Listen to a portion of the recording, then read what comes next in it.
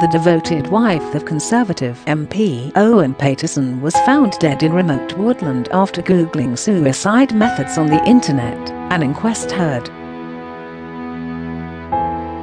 Rose Paterson, 63, was found near her large detached home in Ellesmere, Shropshire, after family members became concerned she was missing. An inquest heard today how the Aintree racecourse chairman looked up ways to take her own life online on 3 occasions before she committed suicide on June the 24th. Shropshire Coroner's Court heard the mum of 3's body was found by a police officer conducting searches of the land near their sprawling home near Wrexham. Mr Paterson told an inquest by video link when he was shown her body at around 6 AM on the day of his birthday it was evident she had taken her own life. John Ellery, Senior Coroner for Shropshire, Telford and Wrekin, concluded her cause of death as suicide by hanging.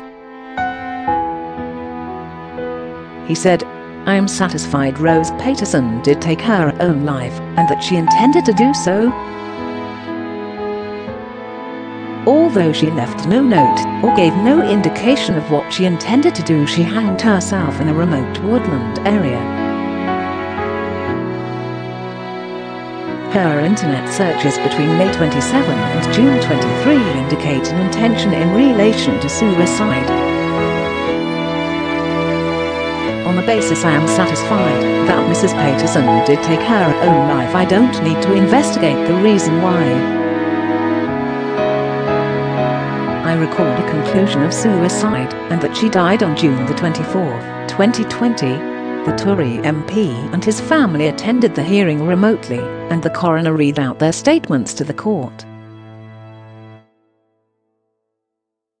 Asked if he wished to comment further, Mr Paterson said, "It is tragic, and I ask the press to respect the privacy of the family at this terrible time." Close quote, he said in a statement after the verdict. The coroner's verdict confirming that "My wife Rose committed suicide by hanging is absolutely tragic for me, our family and all who knew her. We were married for 40 very happy years. Rose will be remembered as a devoted, loving wife, mother and grandmother, as well as a most successful professional in her varied careers in the arts, charity and racing. We are still a long way from beginning to come to terms with her death." In a statement read out by the coroner, Mr Paterson said he had no idea that his wife was intending to take her own life. He said, "I am the Member of Parliament for North Shropshire and the husband of the late Rose Emily Paterson. Rose was born on August 13, 1959, and was the second daughter of the Fourth Viscount of Ridley. We married on June the 22nd, 1980 and had 3 children. Rose's passions were horses, racing, and riding. She was appointed chairwoman of Aintree racecourse in 2009, and was appointed a director in 2014. We spent lockdown together in Shropshire and I returned to London in June. I returned home on Friday, June the 19th, and spent the weekend with Rose, then went back to London on June the 22nd. Rose had a number of plans for the next following days. She would be having a remote call and was due to come to London to celebrate my birthday. On June the 25th, she had a TGV train ticket to France to see our daughter. She was not suffering from depression, and she was not taking medication.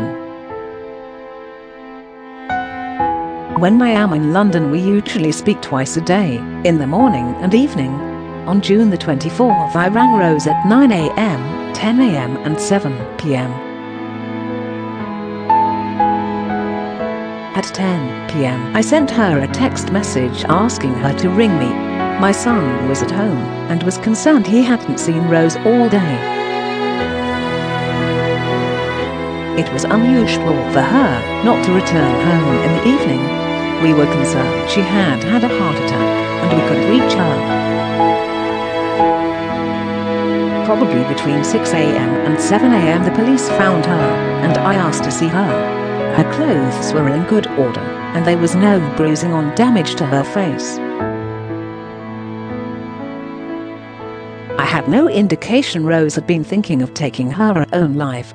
The inquest heard Mrs Paterson's son Edward was the last person to see his mother alive on June the 23rd. In a statement read out by Mr Ellery, he said, "At around 8 p.m. to 9:30 p.m. we had dinner together. She talked about going to France to see my sister. We must have washed up, then I went back upstairs to carry on working. At around 10:30 p.m. I found her asleep and said, 'You were tired, go to bed.' I kissed her on the cheek. It was quite lovely, and I went to bed." Her other son Felix discovered 3 searches in relation to suicide methods after logging onto her laptop the day after her death. Family friend Louise Lane, who said she knew Mrs Paterson for about 30 years, told the court she had been acting out of character before her death. She said, "She was a very happy-go-lucky person, down to earth, and we talked about everything and anything. She was just a lovely person. She was acting out character shortly before her death. The last time I saw her, she hadn't put her horses out, and also didn't acknowledge me when I saw her." Close quote. At the time of her death, neighbours described the racing executive as a huge horse enthusiast and a lovely lady who would always greet everyone with a welcoming smile. Granite to Rachel Mottram, 65, a local farmer, said, "It is so sad, such a shock. She was a lovely lady. I don't have quite the right word, she was a true lady. It is so sad for everyone on the district. She used to regularly ride past the farm on her horse, and there was always a smile and a greeting. She was a huge horse enthusiast." A close friend, who wouldn't give her name, said, "We are still in shock. She was wonderful. She was a wonderful person with such a welcoming smile." Recording a conclusion of suicide, the coroner added, "Police are satisfied there were no suspicious circumstances." He added, "Dr. Boyle examined Mrs Paterson's medical records, and nothing was relevant other than that the deceased had a previous history of anxiety and depression." Close quote.